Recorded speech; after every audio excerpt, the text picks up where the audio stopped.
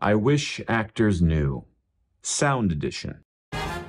Everyone, I'm Matthew Cornwell with Get Taped here in Atlanta, Georgia, one of Atlanta's original audition taping services, which I co-own with my amazingly talented, beautiful wife and best friend, Brooke.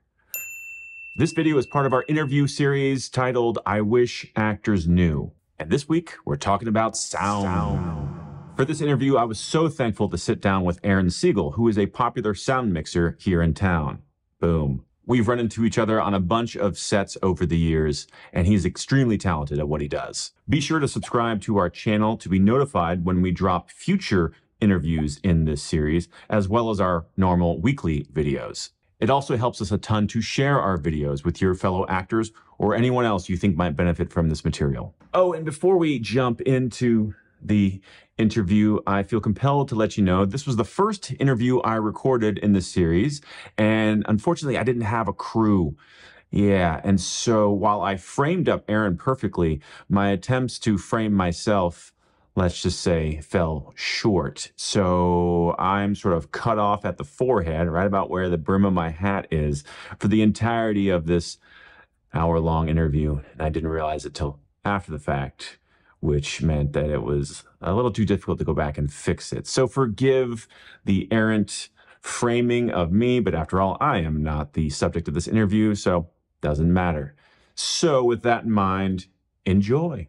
Well, welcome, Aaron, to this interview. I'm so thankful to have you specifically here to talk about sound and how sound relates to actors, because I do think it is one of perhaps the most misunderstood discipline that is on a set. But before we sort of get into the nitty-gritty of that, why don't you just share some of your history in the industry, what maybe brought you to the industry, and so forth? Well, let's go back to when I wanted to go to college. I wanted to get a degree in filmmaking. And when I was at UGA, they didn't have a film major at the time. So they said, well, we can, put classes together for you.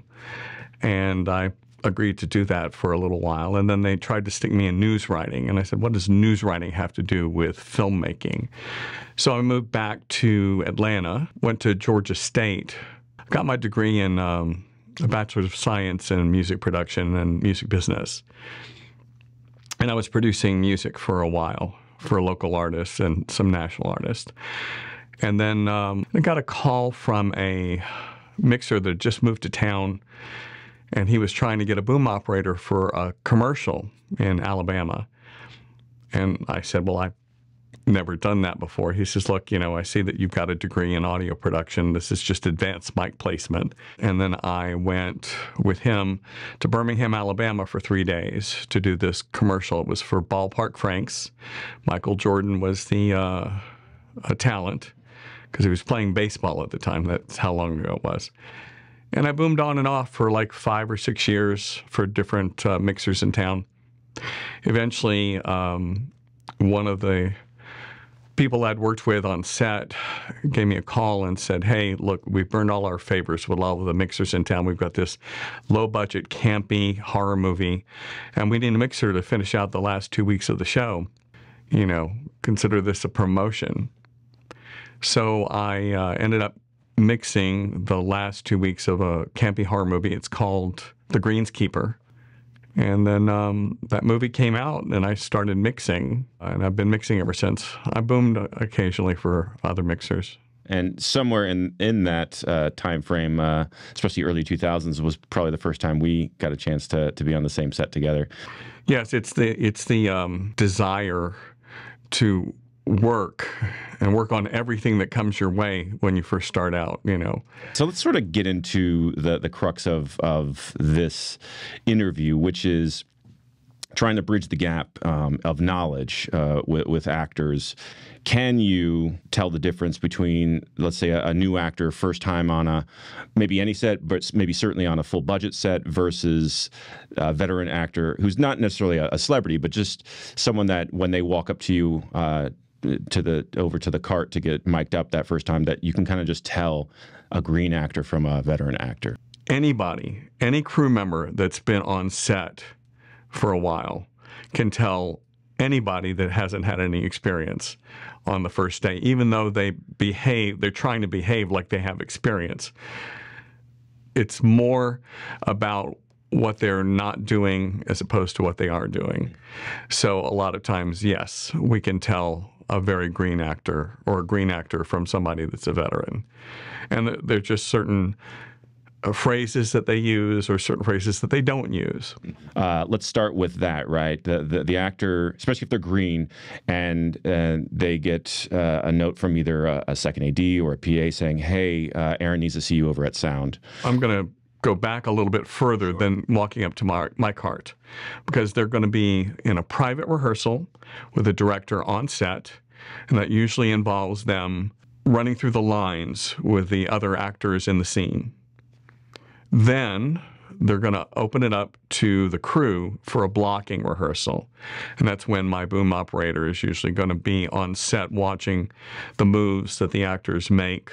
And the boom operator is going to tell me whether or not this person is going to need a wireless mic, for those of you that are inexperienced with this. But so the boom operator is going to make that determination. If they have one line and it's in unison with everybody else, and the boom operator can get it, we're not going to trouble the actor with having to put a wireless mic on them. If they say the word yay or yeah or something like that, and the boom operator can get it without having to stretch or get a shadow in the shot or something like that, usually. But it's up to my boom operator who's watched the rehearsal and my sound utility. I usually leave it up to them to determine whether or not we're going to do that, especially when we have minors. We're not going to wire up a minor for one-word line if we can get it on the boom. After the blocking rehearsal is done, they will be sent to their dressing rooms to be put in costume. And once they're put in costume, then somebody, the first team production assistant, will bring them over to us to get wired. First thing that's important when they come over to us is they need to introduce themselves to us with both their name and their character name. A lot of times, especially green production assistants, will bring them over with their real names. And this presents a problem. Like, let's say there is a character named Matt on a show, and then there's a character named Will. And if they bring you over and they say, this is Matt, we're going to wire you up with the character Matt's microphone, and we're going to put you in the scene. Whereas the problem is that when the real Matt comes by, we're going to be completely confused. So it's very important that as a character, and a lot of actors, especially veteran actors, like to be referred to as their character name because it helps them get into the character themselves. So when they're brought over to us, make sure that they say, look, my real name is this, but my character is this. So make sure that they identify themselves. And they need to be ready to have their privacy invaded, I suppose is just the easiest way to say it. We treat this very professionally, and we make sure that they're comfortable with having a wireless mic. This is the mic, and to the end of the mic. What we'll do is we'll ask them to fish this end down their pants or their clothing to their ankle, if possible. And then we'll plug it into this transmitter, and we'll make sure the transmitter's on. And then we'll take this thing, it's called an RM11, and we'll stick the microphone in here. So you see where the mic is here. And then we'll attach it somewhere here. So this is like the best place, the sweet spot for microphone placement, for wireless microphone placement. Then we'll send you on your way. If you have to use the restroom or something like that, come back to us so that we can either disconnect it or make sure that everything's properly done. And we'll have you run a mic check with us before you leave to make sure that the microphone's working properly. And one of the things that's very important is when you come to us and we've wired you up and we're testing out your microphone, we ask that you say some of your dialogue, not check one, check two, because that's not what you're going to be saying in the scene. So you need to deliver some of your dialogue to us, and we'll check it out, and then we'll bring the volume down on the mic, and you won't have to worry about it until you're done with the day. We will only bring up your mic when you're on set and in the scene. So you do not have to worry about us listening into your conversations because that's taboo. Sure. Because the equipment might look trivial to them, they might be tempted to play with it themselves or turn it off themselves, and maybe just speak to that desire for only the sound department to touch. Think about it this way. If somebody in the special effects makeup department puts a scar on your face, you're not going to be touching the scar and adjusting it or doing anything with it. You got to think about it as it's a piece of gear. It's designed to keep you from having to repeat all of your dialogue later on. And the other thing is it's designed as a backup. Wireless mics are like the GoPro of the camera department. Wireless mics are designed to capture the dialogue, but not the performance. The wireless mics are designed so that we can record you in a situation where it's a very, very wide shot. We prefer that the actors request that the close-up shots, their coverage, be captured on the boom, because the boom microphone has got a much larger diaphragm compared to this one. And the boom captures the presence and the performance of the actor versus the wireless mic that just captures the dialogue. It's very important that once we've wired you up, if you have any issues, come back to us and we will try and resolve them for you. But we've had actors that have unplugged their transmitters.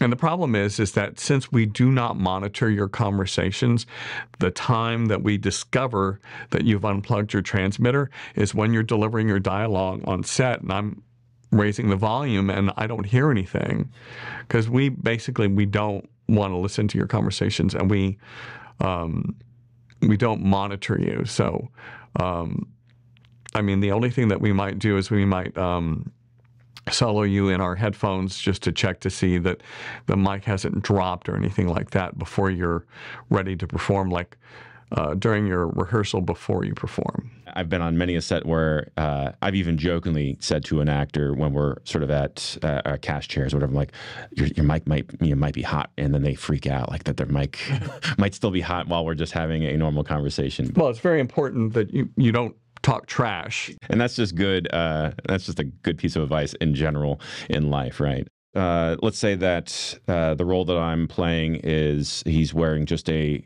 single layer sleeveless shirt.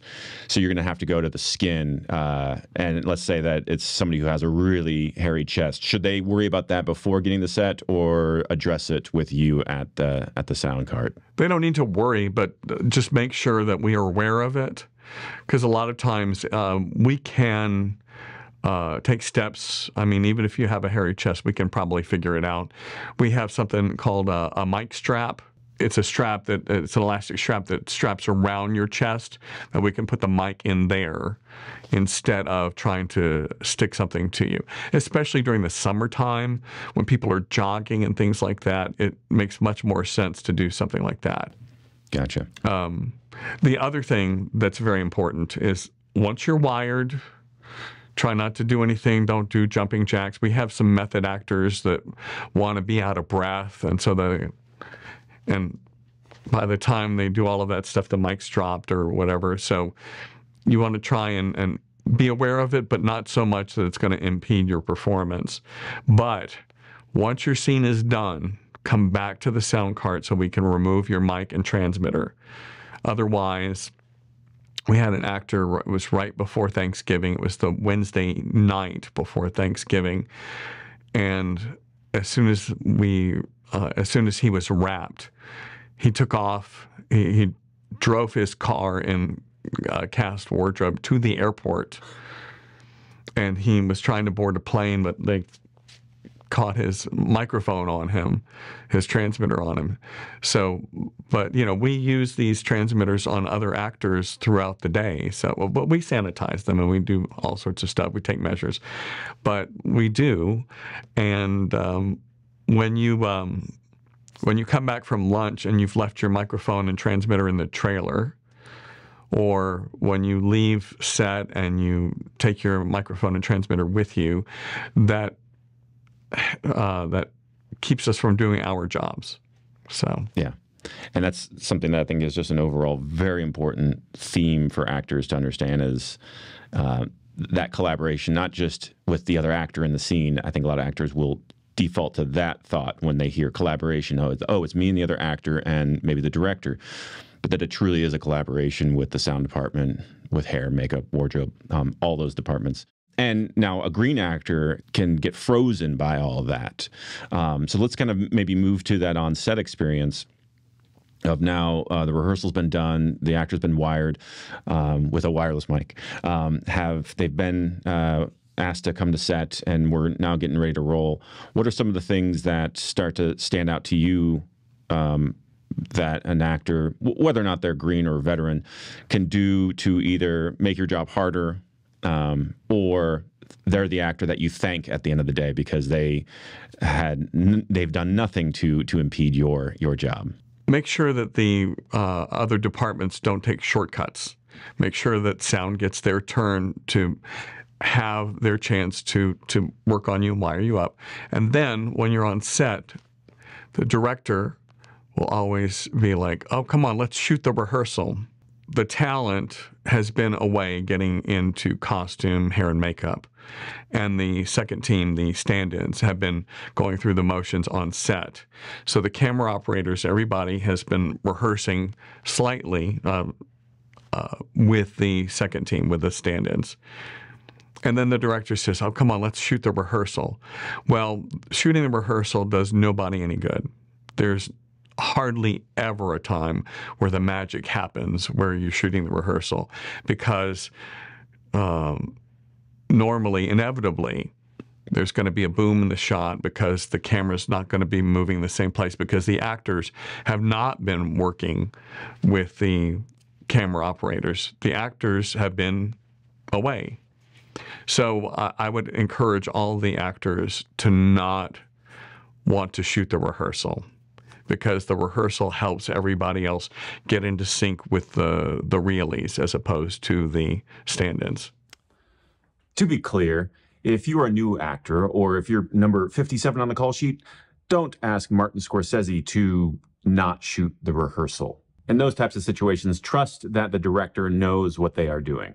But if you have a bigger role, a recurring role, or maybe you're the only actor in the scene that day, perhaps that might be the time to speak up and let your voice be heard in regards to what Aaron is talking about. And the actors have only run through it once with the blocking the way that they have. Yeah. So they're probably not going to do the same thing that the stand-ins have been studying for like 45 minutes. So, and there's been many times where I've come back to set and my mark is in a different place, and a good stand-in who hasn't fallen asleep will then avail me of that change. Like, oh, hey, by the way, they want you now to hit this mark instead of that mark, and you're like, oh, thank you, and that will then make the next rehearsal go a little bit smoother. But yeah, there's almost no value at that point in recording the rehearsal because the actor is dealing with new blocking, new marks, maybe even new placement of furniture or props that have been introduced. And so, yeah, I can't see it really helping many departments to record the rehearsal. There are a lot of changes that are made because camera needs them. So also the rehearsal will help identify any kind of other issues that are happening. For instance, with the sound department, we often encounter friendly fire is what I call it. It's between dolly noise, camera fans, even the charging station for all of the camera batteries that has a fan on it that makes a lot of whiny noises. And then there's other things like squeaky doors, air conditioning units, or heaters, or whatever. There's all sorts of things that once everybody is quiet, you'll start to hear all of these things. And you really don't want to film with all of these things going on and not being able to identify them. Because what we do is we don't want to turn off the AC while we're setting up and make everybody suffer. Because if the actor feels comfortable, they're not going to be sweating and unable to remember their lines. They're going to be concentrating on trying to get cool. So, yeah, it's so interesting. It almost becomes a paradox where when sound department and other departments, when they try to kind of interfere as little as possible and to make the actor as comfortable as possible, it serves the purpose of letting the actor think about their craft and think about their character and think about the needs of the scene. But then paradoxically, it can also make them forget some of those needs that will make your job easier. So, for instance, you mentioned some of those incidental noises that are not intended to happen as practical noises. Much rather it be added later as Foley or part of that sound design. Okay, so I want to condense my next question because I babbled for a while. Essentially, I was talking about you're filming a scene and you sense that a door is about to close or there's a noisy prop about to be set down. And as the actor who has the dialogue, organically stopping yourself between lines to allow for that noise to happen and then organically picking it back up. And if you can do that seamlessly, is that of help to the sound department? And spoiler alert, it is. Yeah, absolutely. You should try and work around those noises. We ask that actors, when they're coming into the room, that they not deliver their line over a door closing. If they're closing the door, close the door, then deliver your line. If you're putting dishes away, put a dish away, deliver a line of dialogue. Put a dish away, deliver a line of dialogue. And be careful about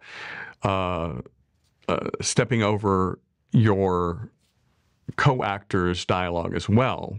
You don't want to put a dish away while your other actors delivering a line of dialogue. Also, we have props. Props, okay? We had a scene that was out in downtown Atlanta, and we had two girls, and they were walking down the street. They were having a conversation, and one of them had a bag of popcorn. Now, bear in mind, this is a wide shot, so it's got to be on the wireless mics, right? But and bear in mind where the wireless mic is. It's right here. So the only thing we're hearing is the bag of popcorn.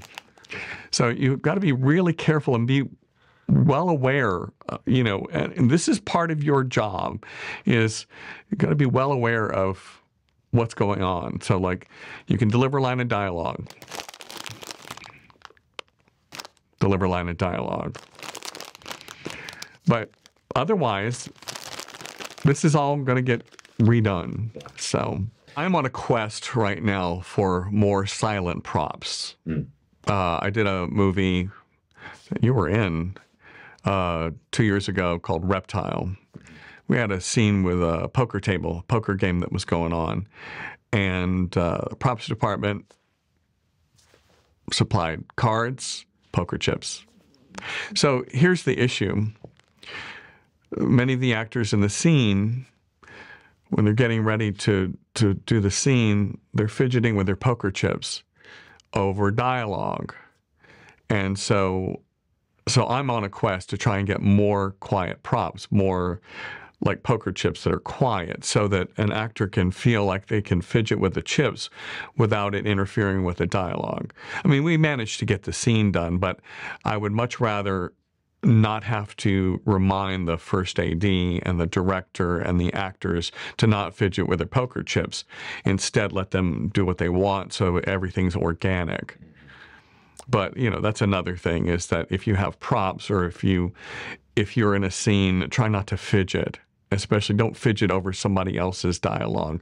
If you're sitting there in a chair, you don't want to, because we hear that. We hear all of it. Yeah, especially if they have noisy clothing or heels on a hard floor and they're tapping. We've had leather jackets that have made all sorts of noise. I might have a solution for that.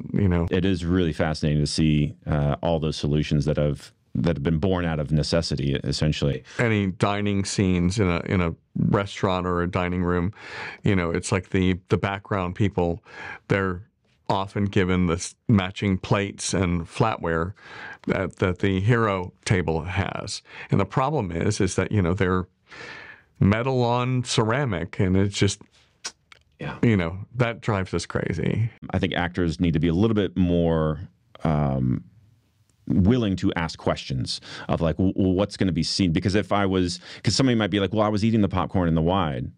But if I'm not going to see the bag in this medium close-up shot, and you didn't like pull the bag up to your mouth, then it's like, okay, well then just put a few pieces of popcorn on a plate or in your hand, so that now we can take the bag noise out of this medium shot.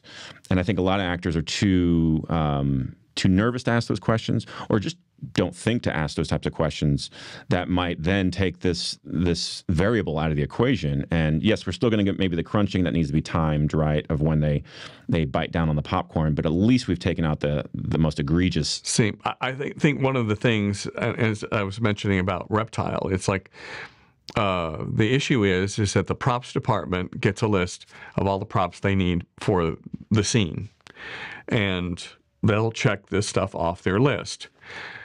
Now, the issue becomes, look, you fulfilled your obligation of having this prop here.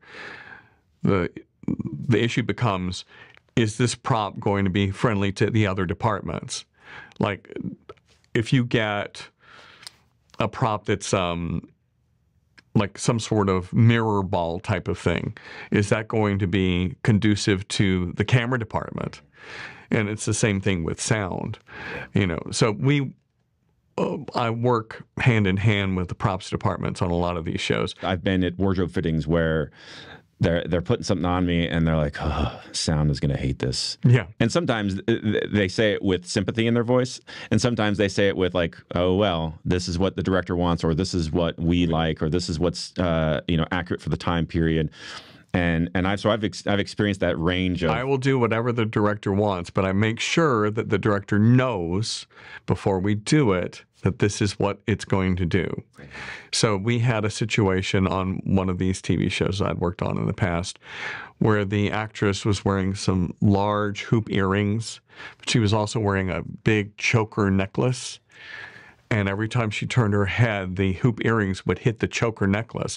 And it was subtle enough that you really didn't hear it unless you were listening to her wireless mic or the boom, because we pick up everything.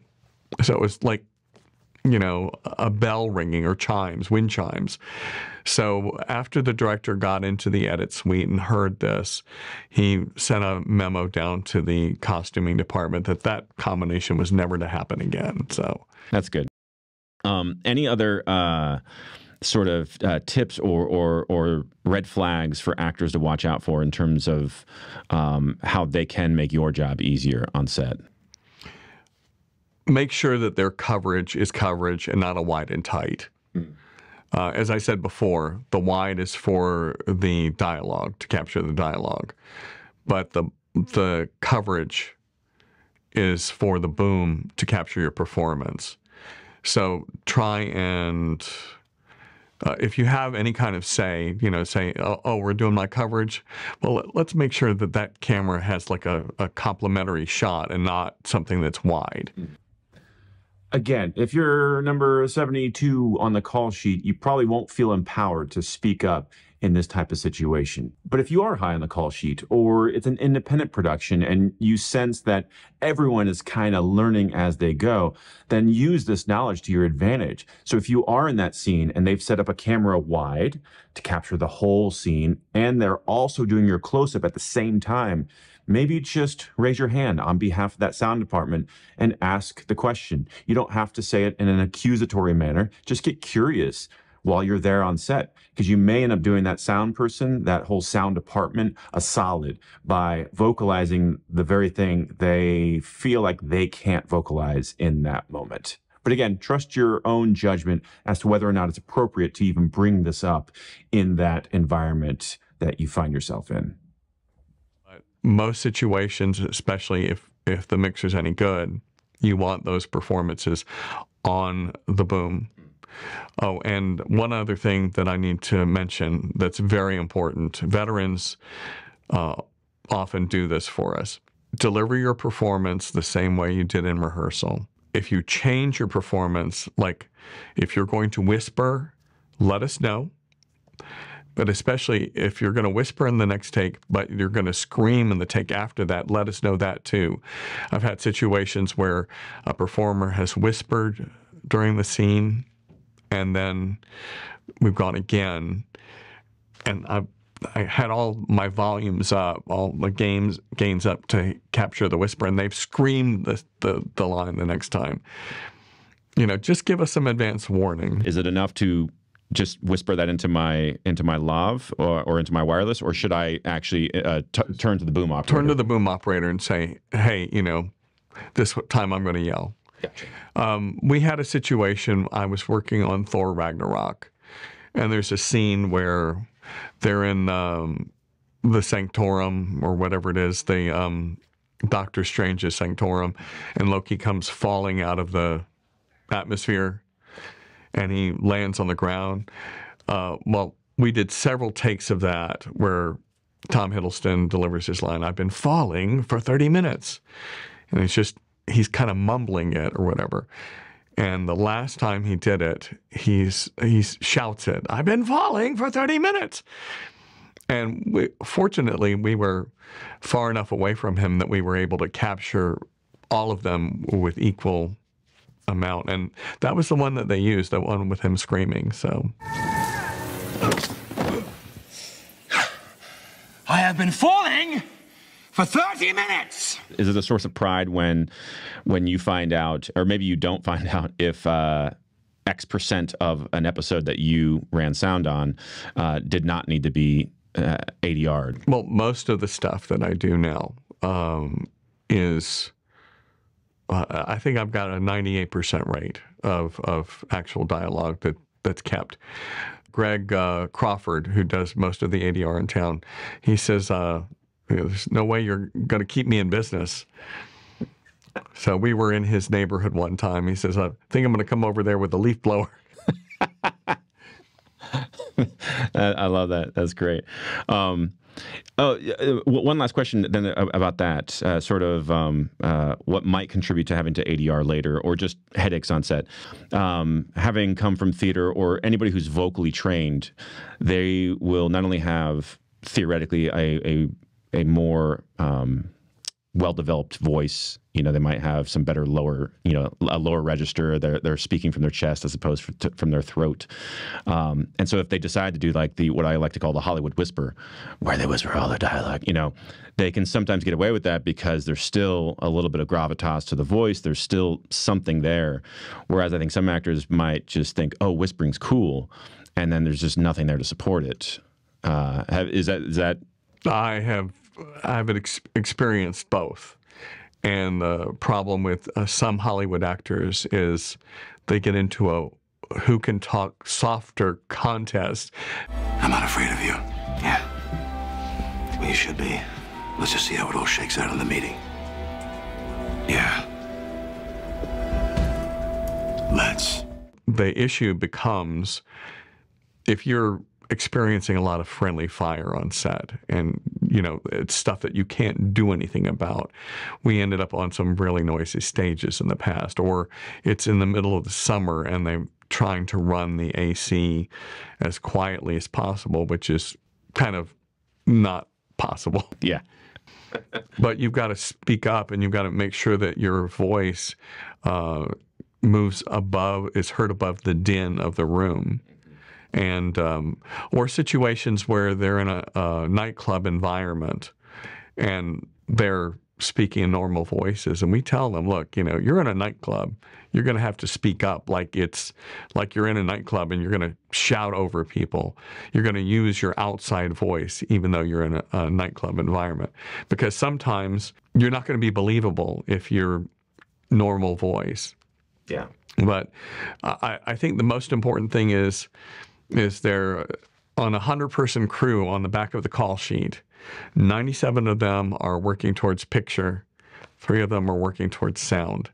So it's important for the actors to make sure that their dialogue is preserved, and that make sure that their performance is preserved. If you hear noises, you just assume that we're going to hear them too, and ask us questions, because we're more than happy to answer questions, and we're more than happy to come up with solutions for you, so that you're not going to have to go into the control room in the sound stage or whatever to record your voiceovers or record your dialogue. I know there are some actors that will intentionally screw it up so that they can go in and do it better in ADR. I heard a rumor that that's what Brando would do. That's what he would mumble on set intentionally so that he knew he could go back and perfect his performance later. But I know, coming from a sound background, I always place more value on sound. And it's one of the things here in our studio when people tape auditions that they say they look so good. And it's like, the lights are not anything fancy here. And, we're just pointing them at the actor. And our camera is not that great, There are people using much more expensive cameras at other taping services. And I think what psychologically is happening is because they sound better here than perhaps at their home studio or right. Maybe somewhere else, they don't understand. To me, it's why I started this way. It's like the least understood department on set. It has such an overwhelming effect on the final product. Like you said, 97 of those 100 people are working towards picture, 3 towards sound, and yet that balance in the final product is not 97 to 3. It's Look at the movie Clerks, okay? Kevin Smith. The Miramax loved the movie so much. The dialogue was the written dialogue was so good, but it sounded horrible. Even in the credits, Scott Mosier was the mixer. The boom operator was listed as anybody who held the stick. That's literally in the credits. The dialogue was so bad, the sound was so bad that Miramax spent an extra $40,000 on redoing the dialogue because they knew the audience would forgive a bad picture, but they would never forgive bad sound. Yeah. So it's the same thing. I did a low-budget movie with Alex Motlaw and Pop Films back in 2005. It's called The Signal. Originally, it was supposed to go direct to DVD, and it was supposed to be fundraising for a movie. But, I still had a boom operator, and we still took very good care of capturing really good sound for the movie. So it premiered at Sundance, and during the first 20 minutes of the movie or whatever, the auditorium, all these people started leaving the auditorium, and the first director, Dave Bruckner, was like, "Oh my God, they hate the movie." And so one of the people from Pop Films went out into the lobby. It was all of the representatives of the studios calling to see how much they could bid on The Signal. So a movie that was budgeted at like $50,000, including Lab 601 doing all the post, sold to Magnolia Pictures for $2.3 million. And it was mostly original sound captured by me and my boom operator. So and the point is that it's more important that it sound good than it is that it look good. I mean, there's some glaring things like, breaking the 180 line and, boom shadows and things like that, and just shooting into the sun. If your movie sounds good, it won't sound like it's an independent project. Once you start tuning into it, you'll start to be able to pick it out as, oh, that is the limiting factor. That is the thing that is distracting me, or that is the thing that is making this look amateur or independent. One of the telltale signs of an independent movie is you got 2 people at a diner sitting in a booth, and it just sounds awkward. It's because they're not booming the actors, they're booming the table. And you don't hear the actors' voices, you hear the reflection of the table on coming up to the boom. Yeah. So. Well, I think that in summary, it's as this relates back to actors and whether it's you're producing your own work, you're on set, you're getting wired up, it's just to have a little bit more of that sensitivity towards that sound department and to ask questions. I think that's probably another theme of this, because the more we can help each other, the different departments, the better product it results. So thank you, Aaron, for being here. Well, thank you. So I hope that interview was as informative for you as it was for me, having had 20 plus years of experience in this business. My thanks again to Aaron for giving up his time for this invaluable information. Of course, we didn't cover everything, so if you have additional questions or comments, please drop them below. If I can't answer them, then I'll reach out to Aaron and get the answer for you. That's it for now. Thanks for watching, and we'll see you on set.